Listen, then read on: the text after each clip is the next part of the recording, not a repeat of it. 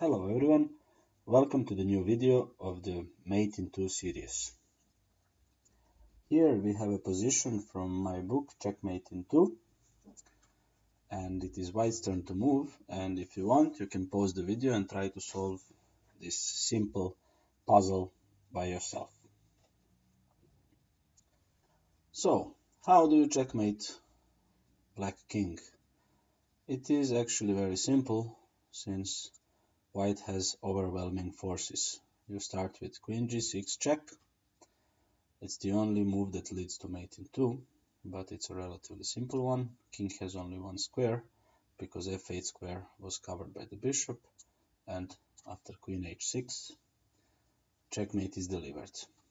If you want to take a look at the book, check the description of the video, there is a link towards it.